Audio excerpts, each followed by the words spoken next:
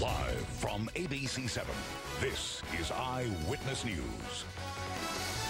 New developments in a story our Alex Michelson first broke last Friday night about alleged sexual activity between children at a church-operated preschool in Carson. Alex tells us state regulators have shut the preschool down early, and he has the exclusive on-camera comments of the church pastor.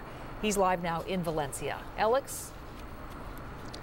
Michelle, the pastor says that the church is now considering appealing that decision of shutting down the school, but he admits that he is, quote, shocked by what he's learning tonight.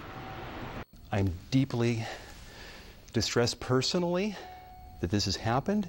In his first interview since the scandal broke, I asked the interim pastor about supervision problems at the school. The fact that we're still hearing this certainly lends credence to the concern about supervision. So it sounds like it wasn't corrected. What the people from state licensing are telling us is that's yes as to what you're saying. The school was set to close on Friday, but the state shut it down immediately when licensors determined there was an immediate risk to the children in care at First Lutheran Child Development Center. I was stunned. Attorney Greg Owen is discussing the newest report from the California Department of Social Services. A state regulator claims to have witnessed a child put their face in the butt of another child and bite it.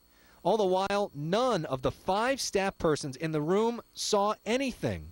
I think the word would be insane. I've never seen anything like this in my 30 years of practice. During our interview last Friday, Richard McCarthy became the first parent to allege his 4-year-old child had oral sex at the First Lutheran Church School.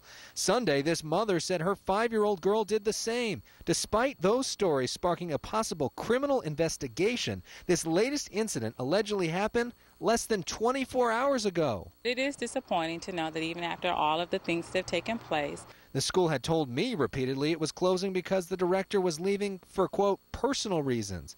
But that director is quoted by the state saying, quote, we are closing down because our staff is not following through with proper procedure. Late tonight here in Valencia, 2 more families came forward to attorney Greg Owen. That brings the total number of families who now say that their children had oral sex at the school to 8. Reporting live from Valencia, Alex Michelson, ABC 7 Eyewitness News.